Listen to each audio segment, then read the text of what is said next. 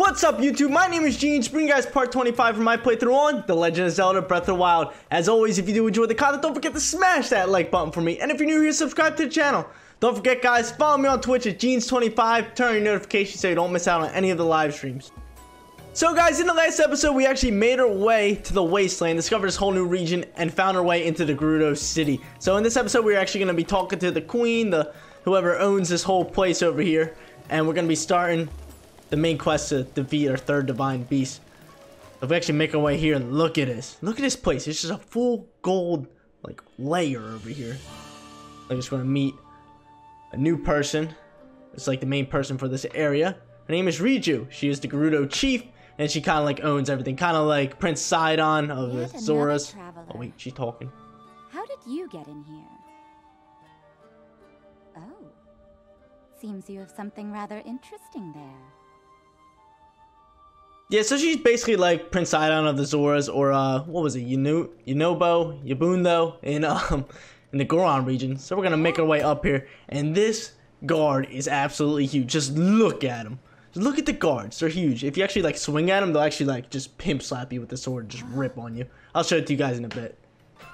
So guys, while talking to the Gerudo chief, we actually tell her that we can calm down the divine beast, but we actually need to get her stolen item first, which is the Thunder Helmet. It is a helmet that you cannot get shocked by electricity for. So it's actually really good, and she wants it before we can even start the quest. But I want to show you guys this real quick. So look how big this thing is. Look, you can swing at her and ready. Whoop, wham! Yo, she just slams on us. Like, I don't even think we take damage, but it's just so funny. Look, swing. Yeet. she just tanks us. Yeah, we don't even take damage. But in order to get the main quest started, we actually have to head down here and talk to the captain over here.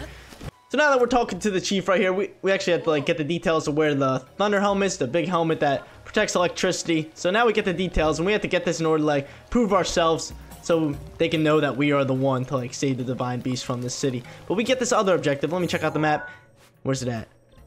We have to head all the way over here to go retrieve the Thunder Helm. So the quickest way to do it is you can actually just climb walls here, which is awesome, and get on top of here and climb out. Look at this statue. It's a sand seal. These sand seals are awesome. You guys will eventually see them later. Like, look, they're right here. That's a real one. You can actually start riding them in the sand. I'll show it to you guys later. You guys will actually see that. But for right now, we have to head to the objective point. So let's get going. Oh yeah, check this out, guys. We rented a sand seal. Make our life so much easier. Look at this. It's like you're wakeboarding. It's so cool. But which way we gotta go? Let's check the map real quick.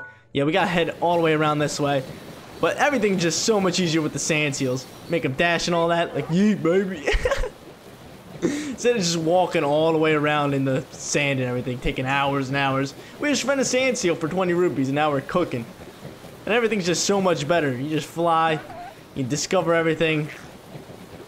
But it would have took us so long just like walk up this whole path and everything. Are we going the right way? Yeah, we're going the right way. We just have to make our way through this little like ravine over here and all the way up and go retrieve the Thunder Helm back from the people who stole it from the Gerudo people. Come on, Sand Seal.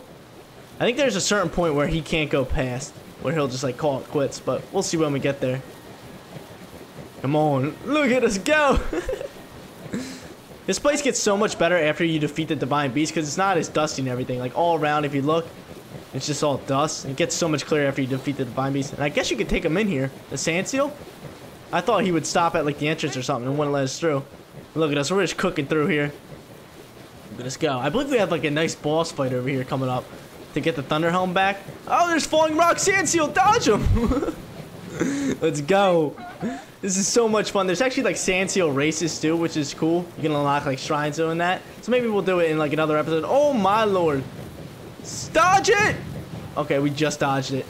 And we can make our way all the way up here, but I believe this is where our Sand Seal ends at. Oh!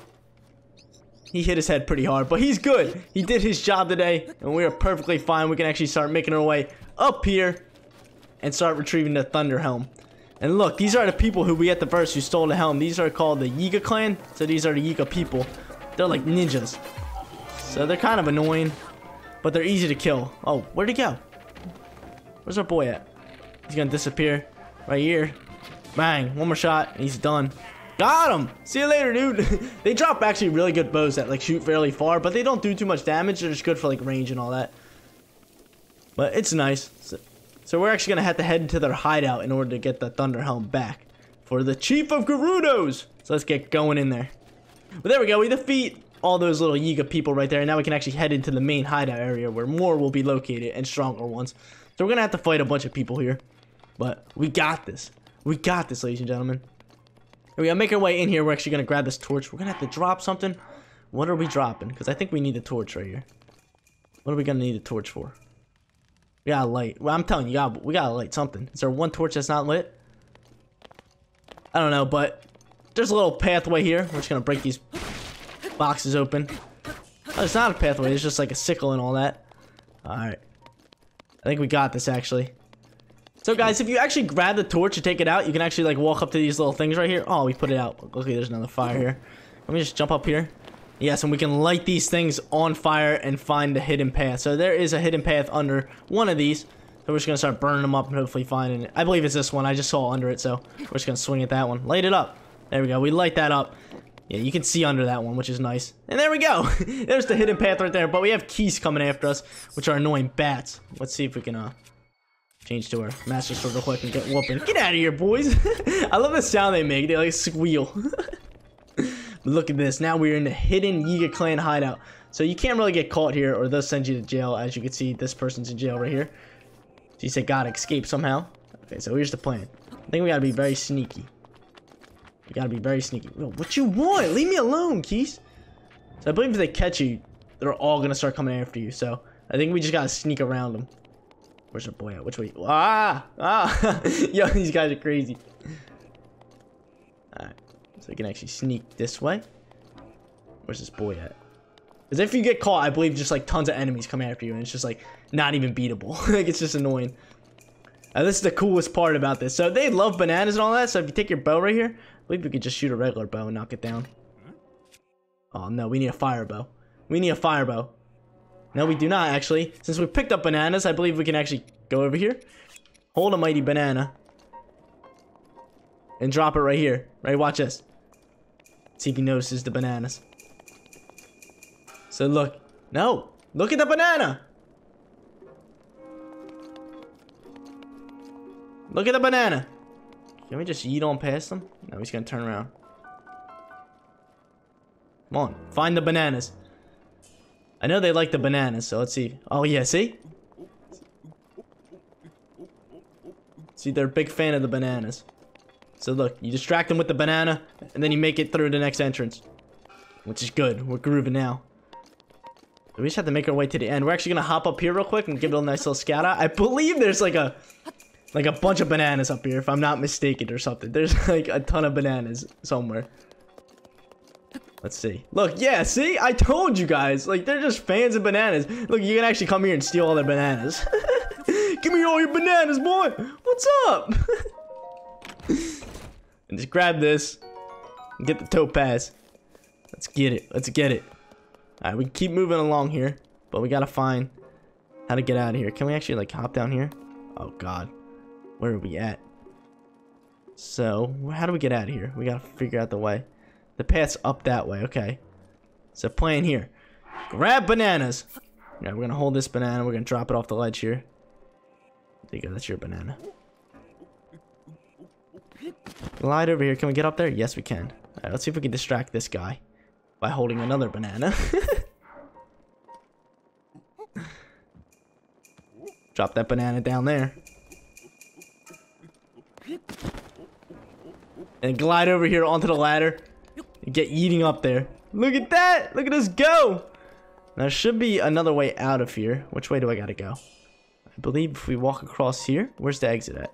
Alright, that's the exit right there. So we're just gonna grab one last banana here.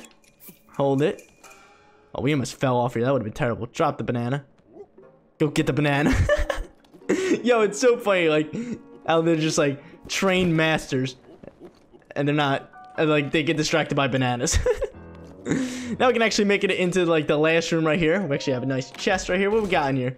This is such a cool little like part of the game. We got more bananas. They just keep bananas in chests and all that. So we have to figure out the puzzle in order to get out of here. So guys, in order to get out of this room, you actually pull out your magnesis rune.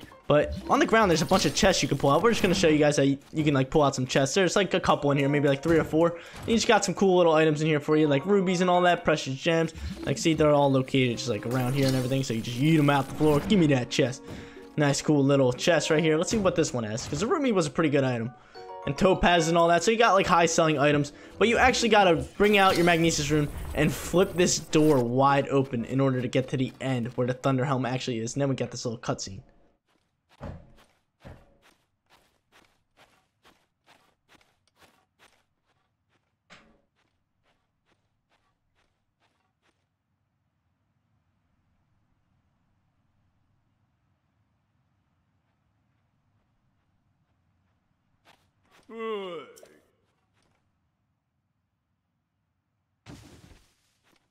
Look at this dude.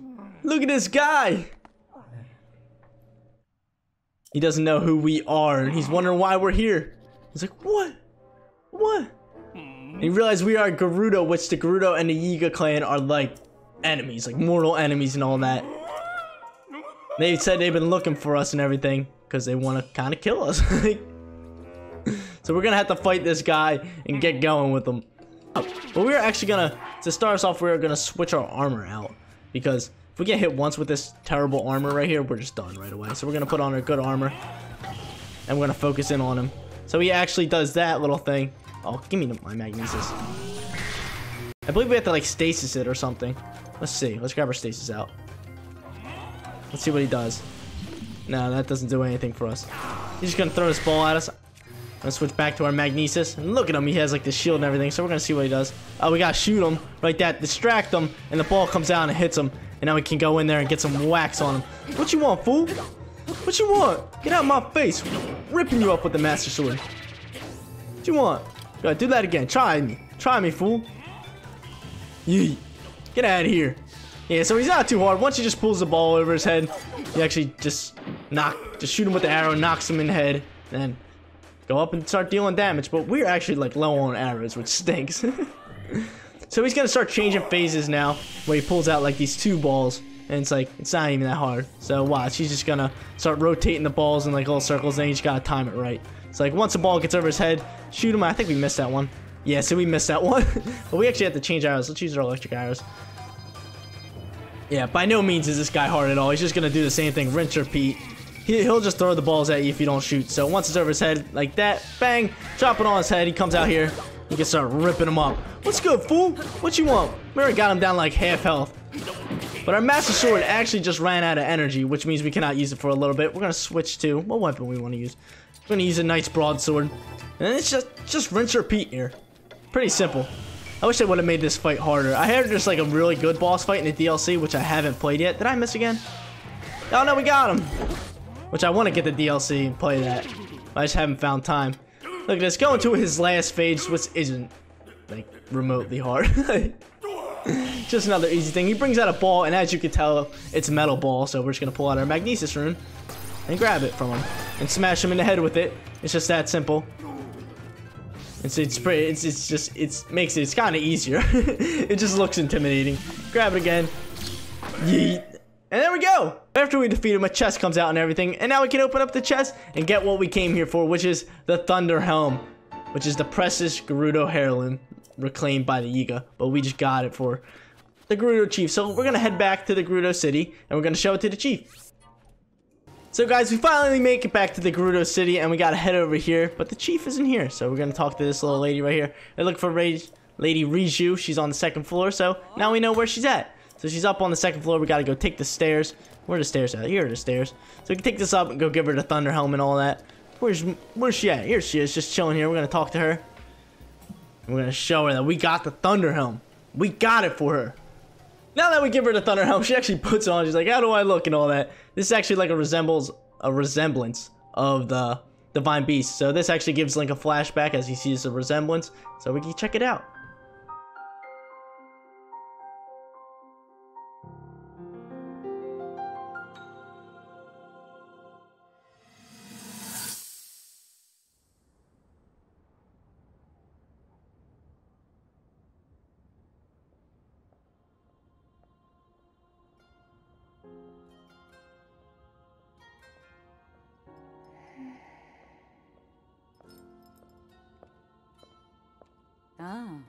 Well, you certainly got here fast. I should have expected as much. From the princess's own appointed knight. She was out on a survey all day today.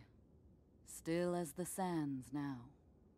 So, spill it, boy. Have the two of you been getting along all right? It's okay, I know. Your silence speaks volumes. She gets frustrated every time she looks up and sees you carrying that sword on your back. It makes her feel like a failure when it comes to her own destiny. Don't worry, it's not like you carry blame in any of this. It's unfortunate. She's put in more than enough time. Ever since she was a young girl, she's gone through rigorous daily routines to show her dedication.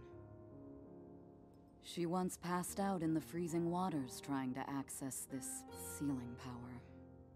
And she has nothing to show for it. That's the motivation driving her research. I'd be doing the same thing. She really is quite special. You be sure to protect her with your life. It's quite the honor. The night brings a chill. It's probably time we take her in. Or...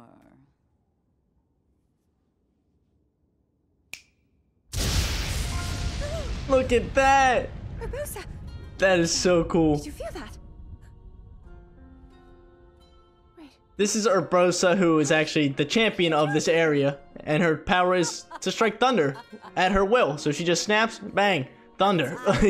So that is actually the power that we will actually get when we defeat the Divine Beast, which is like the best one in the game. So now that we got done talking to the chief, she actually tells us to meet her over there where we can start the main quest to open up the Divine Beast. But we're going to be doing that in the next episode. So if you guys did enjoy the content, don't forget to smash that like button for me. And if you're new here, subscribe to the channel. Thank you guys so much for watching. I'll see you all in the next one. Peace out, everyone.